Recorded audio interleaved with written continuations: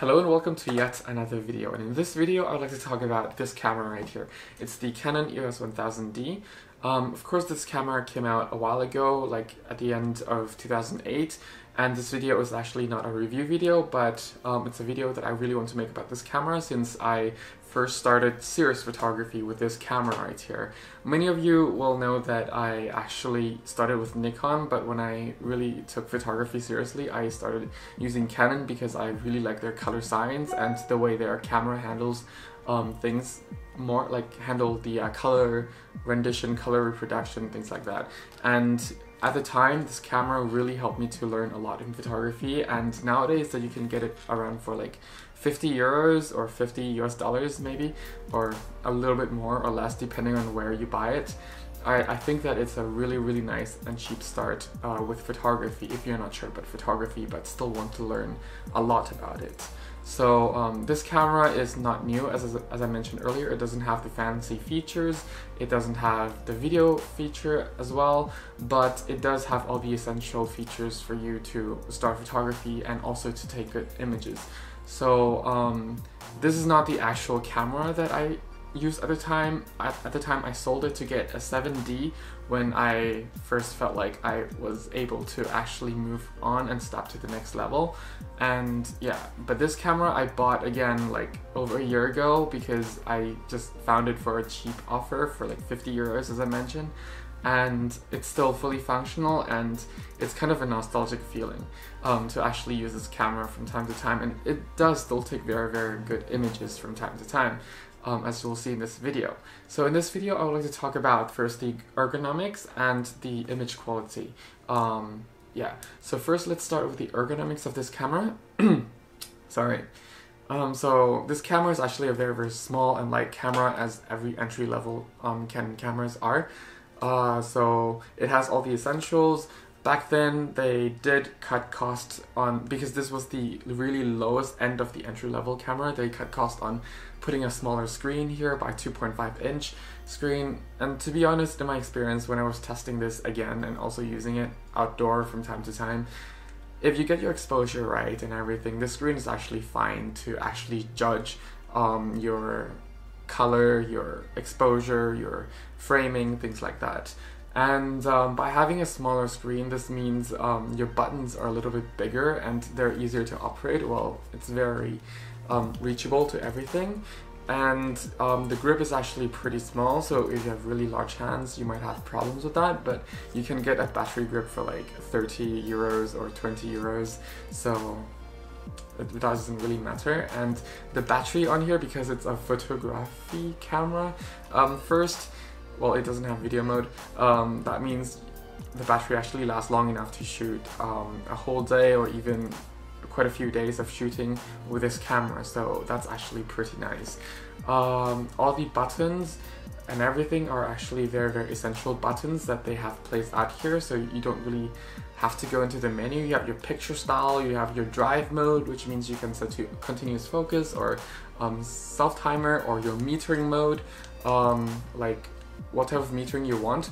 And actually a lot of entry-level cameras nowadays don't even have metering mode, so this is actually pretty nice to have.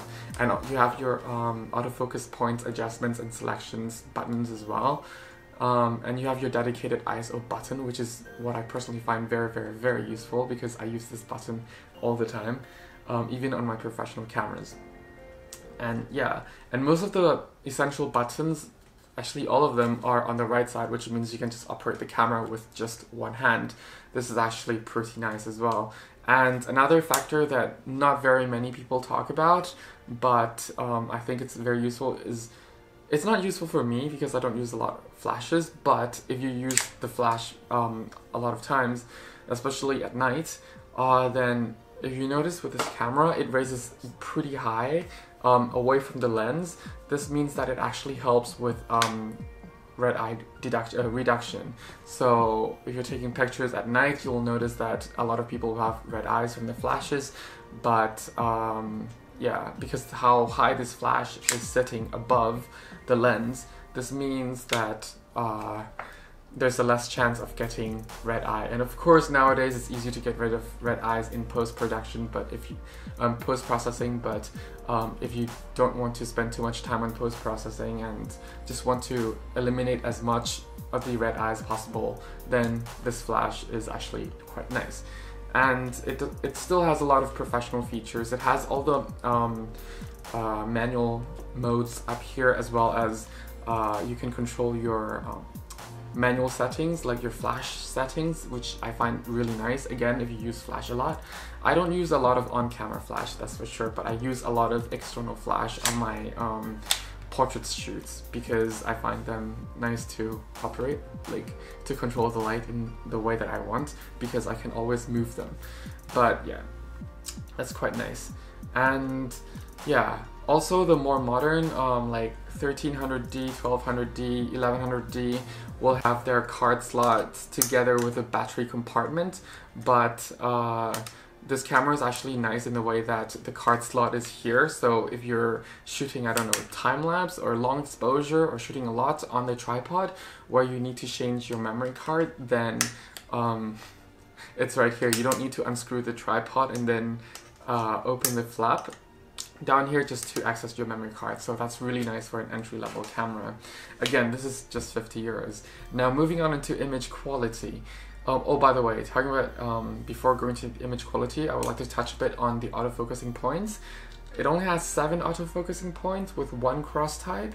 Now that's personally okay for this price of camera for me, and as long as you have good light, you will be able to focus things very accurately, and it's really rare that you're gonna miss a shot unless if you're shooting a really fast moving object that's going across the frame or coming right at you and things like that. That's really quick. Otherwise, for normal use, it's really okay, and it's also really fast and responsive. If you're shooting at night though, unless if there is some sort of point of light, it will not be able to focus, but you can always manual focus. And of course you have your live view, which is nice as well to autofocus and to really magnify. You can magnify 10 times and adjust the focus ring yourself. And it's also a nice way to judge your exposure before you take your image, because it shows you the live feature of this camera, what it's seeing and what the color you're gonna get, which is nice. The only downside with live view is that when you go in live view, I wish that if you go to other settings like menu, it would not exit the live view, because that's really disturbing, because it's always going to make this mirror flipping sound. Anyway, now into the image quality. It's not the best image that you'll get. 10 megapixels is actually still more than enough if you're going to be uploading to Instagram, to Facebook and other social media that you might have.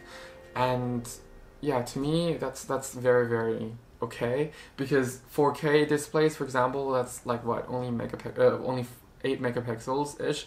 So yeah, 10 megapixel is actually pretty fine for me, and you still can do a little bit of cropping and print A4 size resolution with this camera sensor. And I'm not talking about just the general 4K print, for A4 printing, but also an actual photo printer with A4 proper photo prints, because I do that from time to time. So yeah, I find it to be actually really nice. And as I said, if you have everything properly exposed, and all the settings almost correct to perfectly correct on the camera, and yeah, you don't need to spend a lot of time post-processing because the files aren't really strong or robust like professional cameras, but you will be able to tweak it a little bit to make it look nice. But if you're gonna plan to use it for like extreme post-processing, then the files on here might not be as robust and could fall apart very easily. Yeah, let's say if you want to recover the shadows and the highlights, push it all the way to 100%, then that's where it's going to be tricky, because the file might fall apart. But if you're only going to play with it for like 50 to 60%, it's still able to manage if you're only going to post it on social media. If you're going to do any professional work with it, then I'd say don't go above 40% margin, like when you are editing, recovering areas, and applying certain effects or colors on here. Yeah, and yeah, that's pretty much it for this image quality. It's very, very nice. Oh, at night, the sensor is able to capture just enough detail for you to recover at night, so that's also quite nice. And also the fact that the dynamic range on here, how much it sees both in highlights and shadows, it's not going to be as good as the more modern cameras. I think the latest iPhone, which is the 10s and the 10R that are out right now, it's going to be much better at taking pictures with high dynamic range than this camera. But this camera has APS-C size sensor, which means you can mount different Canon lenses on here or other third-party lenses and get better effect from the photos of this camera than the ones you're going to get with the more modern smartphones. So it's nice. This camera has no Wi-Fi feature, but it has, like, there are Wi-Fi cards that you can put into the cameras that will transfer the images directly to your smartphone devices or to other devices that can receive it, which is also nice. So essentially for 50 euros you can get really nice images and also able to operate this camera very nicely. And of course it's not the best camera in the world, but for the price I cannot really complain. 50 euros, and if you get like a second-hand 50mm lens for, I don't know, less than 50 euros, or a third party like Yongnuo that you can get around 60 euros, then you're gonna have a really, really nice setup for portraits, for landscape, and yeah. And it also allows a lot of light into the camera, which the f1.8 on these cameras will give you more blurry backgrounds than the 1.8 you're gonna get with your smartphones. But yeah. Anyway, that's pretty much it for this little video about this camera. I hope I can convince or help to suggest cheaper alternatives to getting into photography and not only looking at more expensive and newer cameras. But of course this really depends on what you need in photography. But if you want to focus on just the core essentials of taking pictures, then I think this camera also delivers, because it is only a photography camera, and by being an only photography camera, it means you're going to be focusing more on just photography and taking pictures rather than all the fancy features the newer cameras may have. And this means that because you're going to be focusing more on taking pictures, you're going to have a clear context rather than just like, oh, it has this feature so I can use this, oh, it has that features, you're going to use that. Then you're going to be focusing your images based on the features of the camera rather than the context itself of the images. So yeah, anyway, it's getting a little bit too long, so I'd like to end it here. If you like a free photography guide for absolute beginner, it's also on my website and it will be linked down in the description below. Thank you very much for watching, and sorry. Thank you very much for watching, and yeah. Oh, by the way, I did drop this camera quite a few times and it's actually robust, but I don't recommend dropping it. Anyway, have fun shooting and have a nice day. Bye!